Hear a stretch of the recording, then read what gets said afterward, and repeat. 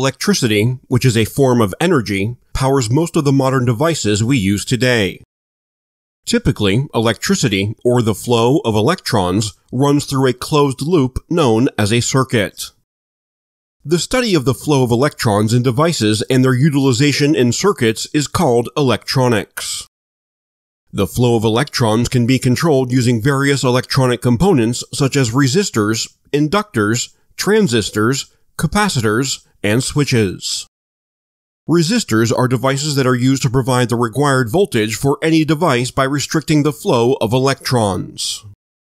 For the purposes of this video, resistors will be focused on, because they are essential to understanding voltage and current. Voltage, the potential difference in charge that exists between 2 points within a circuit, is necessary for the movement of electrons in a circuit to produce current or electric current. Electric current can be alternating current, or AC, and direct current, or DC. Alternating current reverses its direction many times at regular intervals, along with a continuous change in magnitude. The number of reversals per second is called frequency, which is measured in hertz. Direct current flows in either the positive or negative direction, but never reverses its direction. A common circuit that utilizes direct current is the one with a battery-powered source. Electrical power is produced when the frequency of an AC is 50 or 60 Hz, and the frequency of DC is 0 Hz. When the current flows through a circuit, electrical energy is consumed by various components in the circuit. Electrical power describes the amount of electrical energy consumed by a component when in use for 1 hour, and is expressed in watts. Each electronic component in a circuit has a role to play, and can be assembled in different configurations to serve numerous electronic applications.